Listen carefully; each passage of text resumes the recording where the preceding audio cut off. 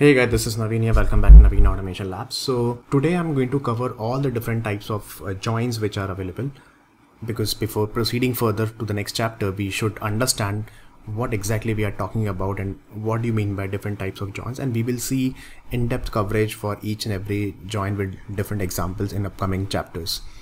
So you can see this diagram on my screen. That is you have seen these kind of diagrams on Google. Most of the people are sharing it. Some Venn diagram, this is called Venn diagram, you can see over here, and different queries are written. So you just no need to concentrate on the queries right now, but you see the diagrams over here like that, right? So remember, there are two types of join. I hope you can see that.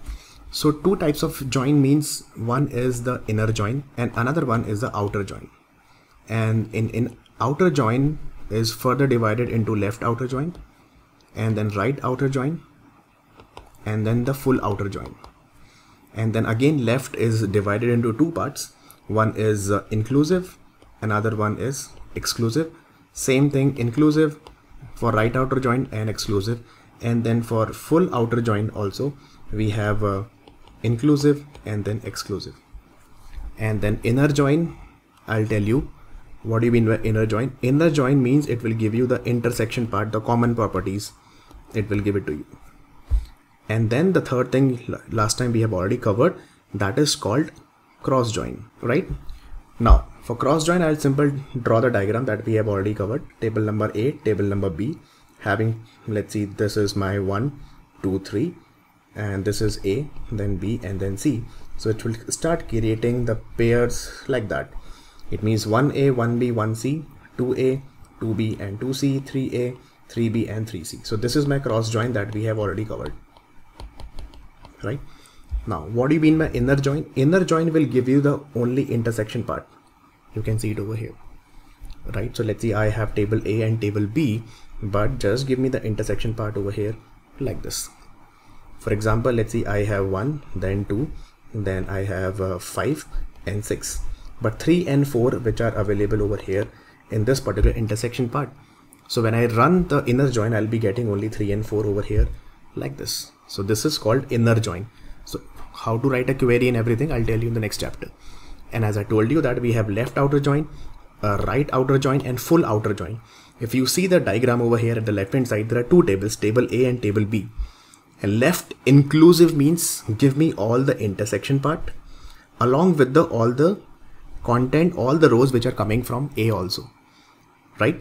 But do not give me which is not related to A and which is not intersection of A and B. Exclude that part. It means exclude the right hand side part, but not completely. I want to include the intersection part also. So this is called, that's why it is called left and inclusive, right? Then I want left exclusive. It means you remove this complete part. I don't want this.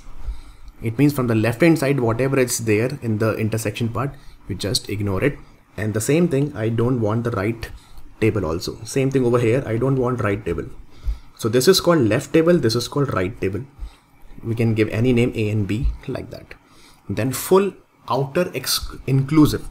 Full outer inclusive means I want everything. I want part A, part B, and then there's also the intersection part also. I want that. Now right inclusive, same formula.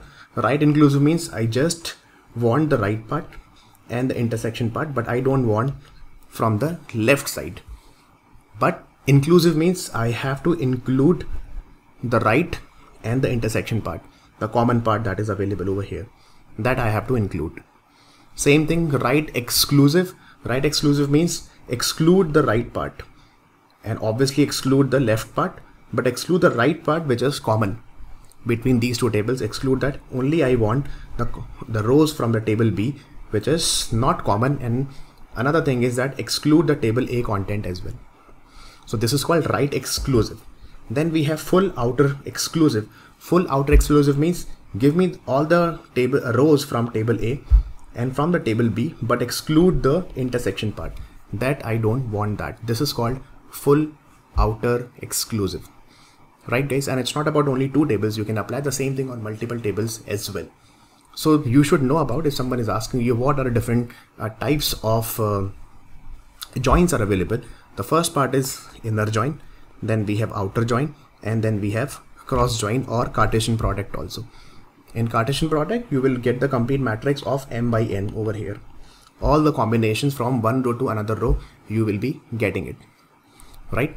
And then we will be one by one learning all the different things. So first, next chapter, I'll tell you the inner join, the intersection part over here.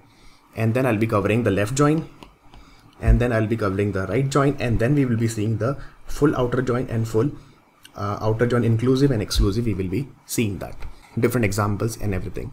So this is what I just want to give you a quick overview about it. I hope it's clear now. And then please remember this diagram. Always keep these things in your mind. Then only you will understand better. Thank you so much, guys. Thanks for watching Naveen Automation Labs. I hope you guys are learning SQL joins, and I'll see you in the next chapter. Till then, take care and God bless you all.